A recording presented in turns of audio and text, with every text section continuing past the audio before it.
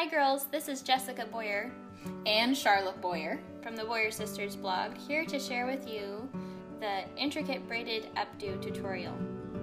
So first off, we're going to start off with the front section, the topmost section of your hair. It's about 1.5 inches across, and you're going to start braiding back down the head. And as you go along, this is a French braid, so you're going to take up little sections of hair and just carefully braid them in.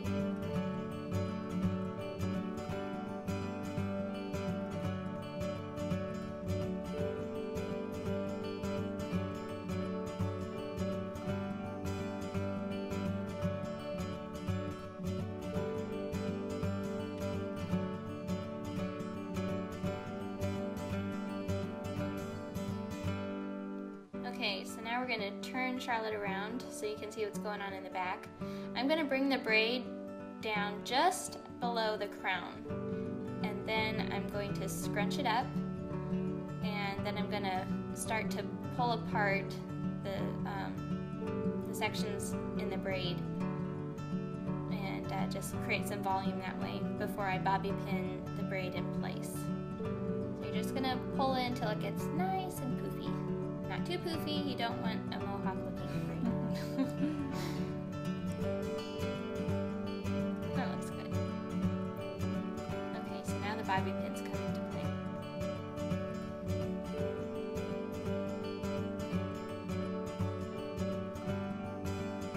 Now depending on what kind of hair you have, with Charlotte, she has very thick, coarse, textured hair.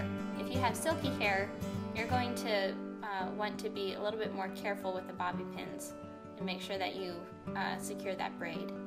So now we're going to do the same thing on the opposite side of Charlotte's head. I should say the opposite side of her part. And we're just going to braid back down across the head. Now, as far as this updo goes, I want to note that you don't have to do 5 French braids on the top of your head. You can do 4 or 3, really whatever complements the shape of your head and the volume you want to get around your head. So I have a more narrow, small oval shape, and so the more volume the better. But if you have a more substantial head, then maybe less volume, I don't know.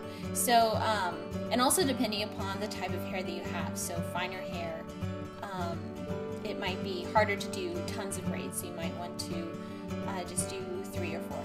So, yeah. Okay, so just like with the last one, you're going to pull the braid apart and get some nice volume going on top. Okay, so now we're going to start directly underneath that first braid. We're going to braid back down. Just follow the same steps that we've been using this whole time. This part honestly is my favorite because you're really starting to see everything come together and just see how intricate and gorgeous the texture is of the French braids. Yeah, it's really neat. Who knew that braids could really add a lot of elegance to your hair? Yeah, that's the thing. It seems like a lot of people think braids are more casual, but really they can just be done up in such a way so that way they're very elegant. Yeah, and depending on how curly or kinky your hair is, people may not even know that your hair has been French braided, depending on how you arrange it, just because all those curls hide the structure of the braid. So now, if you have thin hair, I would not do a small little skinny braid like I did for Charlotte right above her ear. I would make smaller braids on top, and I would save the bigger braids to go right above the ears so that you don't create a funny shape for this hairstyle. Thin, silky, straight hair tends to collapse more easily than textured curly hair does, so you'll just want to keep that in mind.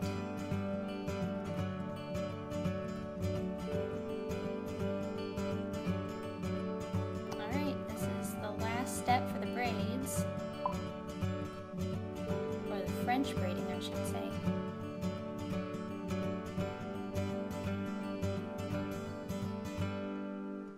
Okay, so now we're going to focus on the back and look at all this hair. Okay, so I'm going to take the 3 side braids on Charlotte's right side and carefully take out the bobby pins. Especially if you have silky straight hair, you're going to want to put more attention into this, just so that they don't fall out. Alright, so I just kind of haphazardly threw a braid together for Charlotte, and that's how I secured all 3 braids. And then I'm going to tie it together with a little elastic band. But again, if you have silky straight hair, you may want to put a little bit more thought into the braid that will pull everything together. Just making sure that it doesn't fall out. Yeah, and also, if your hair is really unruly, you could even put the bobby pins in a more permanent placement. So that way they stay in for the whole hairstyle rather than being removed later on. Right, so you'd want to hide those. Yeah. Okay, so Charlotte's going to end up with 2 braids at the very end. Both are going to be tied off with elastics. Alright, now you have 2 braids, and what I did is I tucked and overlapped them, and I tucked the ends up into the French braids, and then bobby pinned it all into place. Now, if you have longer hair than mine, really just go to town with arranging it and having fun. Oh, yeah. Building up that volume and making it look really intricate and gorgeous. Yeah, you could easily make even more of a princess coronet. That's kind of what I think of whenever I see this braid. It looks like a princess coronet. And you could even take the bottom section of your hair, braid it, and arrange it up into an updo. I've done that before with this hairstyle, and it turned out very elegant. Yeah. So. Now, whenever you braid, you usually create parts in your hair. So you're going to want to make sure to hide those parts as much as possible by pulling the braids apart close to the parts, if that makes any sense. Really just pull the hair so that way everything's hidden and just looks blended. Yep. And there you have the intricate braided updo. It looks absolutely lovely. You look like Belle. Yeah, this is a boho version of the bell updo. Yeah. Just in time for the movie, eh? Yeah. All right, well, thank you all for watching. Bye, ladies.